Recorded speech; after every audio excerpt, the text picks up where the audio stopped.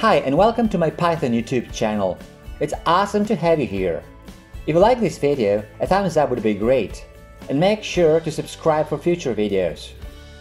I also have a blog at prospercoder.com with lots of cool stuff, so feel free to check it out.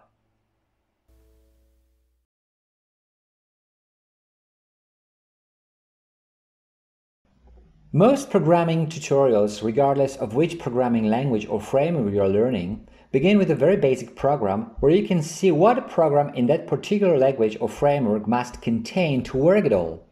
Let's do the same here. What does a basic program in Panda3D look like? Here's our basic Panda3D app.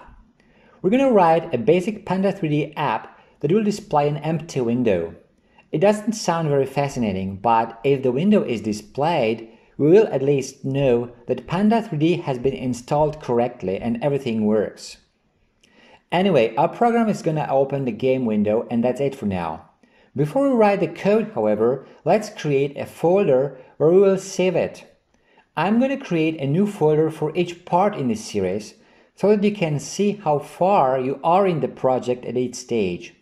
But you can just create one folder and work on it throughout the whole series. I will name the folders Slagris3D 3 for part 3, Slagris3D 4 for part 4, and so on. So in Slagris3D 20, you will find the code as it was at the end of part 20, for example. Now, find a location for your project and create a new folder. I will name mine Slagris3D 2 because this is part 2 of the series. Then open the folder in your editor or IDE. Here's how to do it in Visual Studio Code. You go to File, Open Folder, you find your folder, Slagris3D 2 in my case, and you click Select Folder.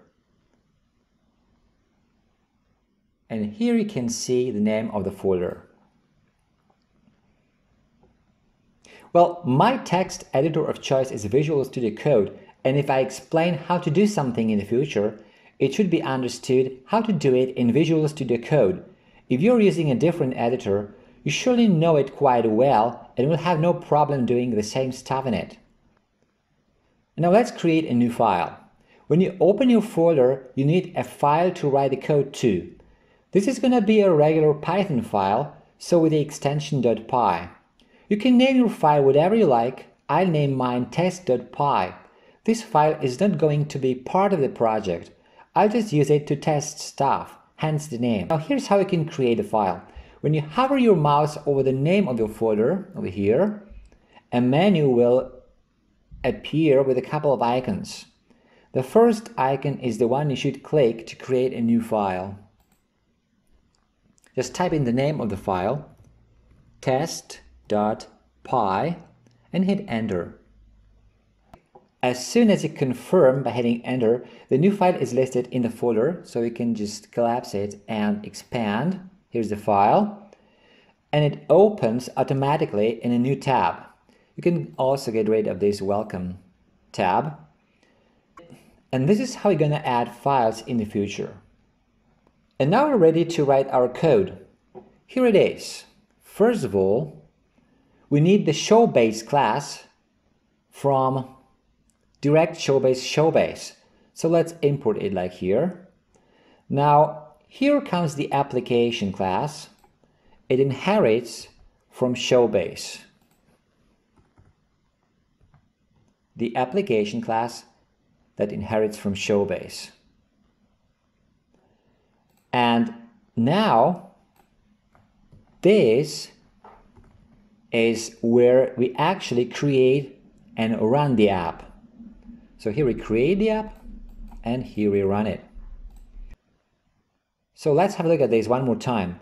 First we have to import the showBase class. This is the class that loads other Panda3D modules that are necessary to execute the program. It also creates the game window and displays it. Then we define our game class, which inherits from showBase.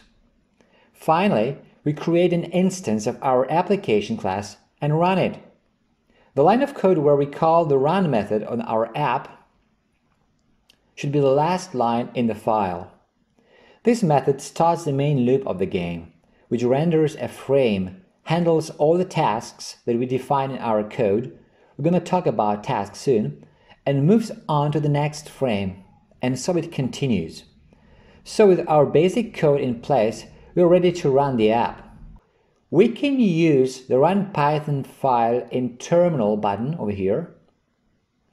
So let's do that.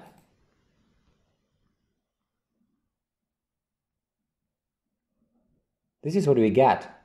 A 3D window shows up with our application running in it, and the terminal opens at the bottom. For now we can only see a gray game window, but that's what we expected at this stage. This game is not playable now, but at least we know it works. Okay, that's it for this video. If you like it, a thumbs up would be great. Also, make sure to subscribe for future videos. If you want to leave a comment or ask a question, you're welcome to do so. Thanks for watching.